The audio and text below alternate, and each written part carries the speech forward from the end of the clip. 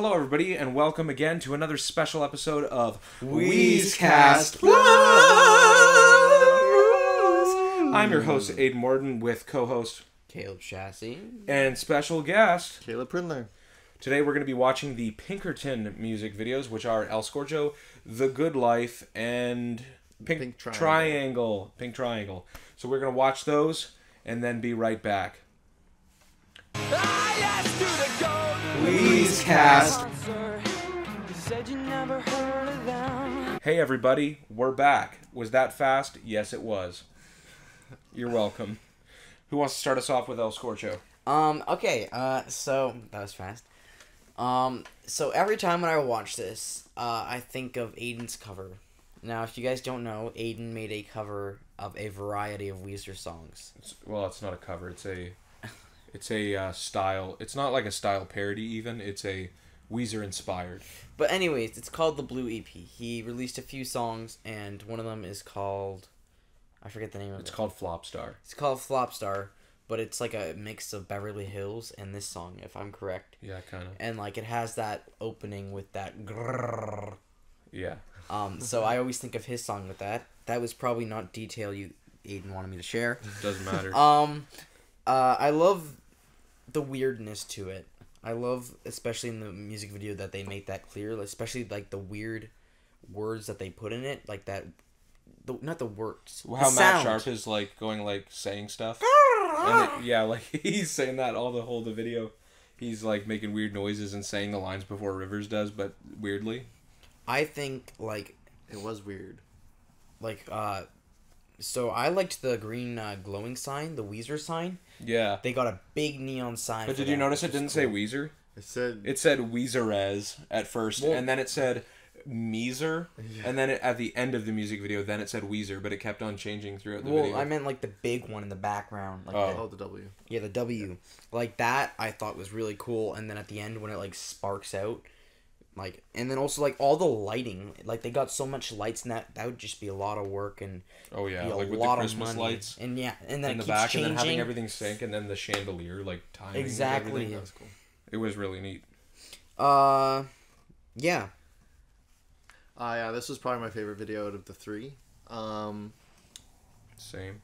It's kind of Rivers in this video. Actually, I feel like in all three of these videos, looks a little bit like erratic and unstable, like mentally. It's just because he was. That's listen to Pinkerton, you'll understand. He's just like, or the podcast, looking at the camera like he's unbalanced inside. And so it kind of scary looks. Are you okay? And then the rest of the band is just kind of like goofing off, just like they usually do. Like the drummer, his faces were priceless. Yeah. Really good. Love that guy. He's hilarious. It's kind of a weird song, but also equally weird music video. But it was kind of fun. It was. I enjoyed it. It was cool how they were set up in like that really big room. Yeah. And all facing each other in the center of it. Yeah. Like the whole setup was really neat. Yeah. Very kind of a unique setup. Yeah. Kind of a unique band. Mm-hmm. Touché. You can really tell they're living the good life. Oh. Unless you had more to say about El Scorcho. No, he said enough.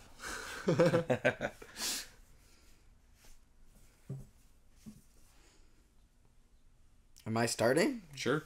All right, pizza. That's the most I got out of it. Out of the good life? Yeah, pizza. I feel like that's like what basically the whole music video was about, was making pizza and delivering it. Well, that's not what it's about. It's about dissatisfaction with life. Yeah, but dissatisfaction from pizza. That's what. Well, no, it's not about the pizza. It's about the person it's just working. The only I understand job. the message, but the only thing that really just you think of the whole time is why pizza. Why not? Because she delivers pizza is what she does. It's just an example. It even said deliver me in the sky. It could have been any occupation, But they chose pizza because they can show all of like the stressfulness and the frustration. It's stressful to be a pizza driver because most of the time you see a big airplane or whatever making what word was it? Deliver me? What the heck? Well, that's irrelevant. Yeah. Also, like, has a deeper meaning. Yeah, it's symbolism, and it was good. Like, it's kind of sad because a pizza, that's a common job. It's a common relatable thing to kind of collate with. Oh, I get it now. Oh, I'm so stupid. Because it's relatable. I'm so stupid. He's out of line, but he's right.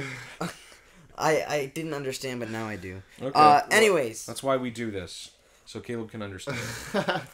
I love... oh my gosh, I was looking back at El Scorcho. I like how Pat was using the maracas as drumsticks. That was really cool. And how whenever it was doing the really heavy hit on the snare, instead of actually hitting the snare, he would go like that with the maracas. He wasn't even hitting it. Yeah. That's hilarious. It seems like I'm wondering how many music videos they're going to intentionally do stuff like that where it doesn't even go. Yeah. All of his life.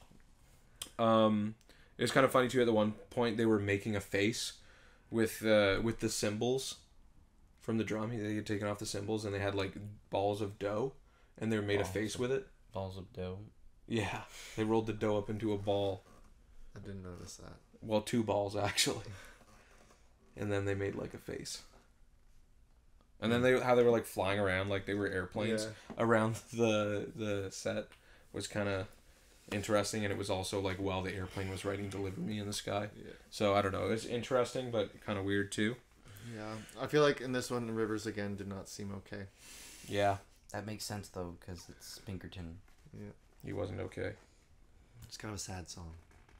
Yeah, just like you. So. Anything else about that one? I feel like there wasn't a lot to talk about with that one. No, that was pretty straightforward. I feel like a lot of their songs are confusing. But it wasn't straight. It was a triangle. A pink one on the sleeve. Oh. So I feel like with both these, Good Life and Pink Triangle, the music videos are kind of boring comparatively to the ones for Blue and compared to El Scorcho. El Scorcho was really good. It was really well done, really exciting. I'd love if they did like an HD remaster of it. With those half Japanese girls. Yep. They do it to me every time. How cool is that? Different line. I think that the beginning of the video, whenever it's saying, he keeps on saying, or it says that he keeps on hearing them say, "Married in my mind's no good," or something like that. One of the lines from the song. I think it's supposed to be like a neighbor talking about hearing them writing the song in the garage. And it's like they're talking to somebody. They're like, "Yeah, I don't know what's going on in there." They just keep on saying this over and over again. That's what I kind of got from the beginning. Because it was a little weird. And how it was showing the cat. Love the cat. Love the cat.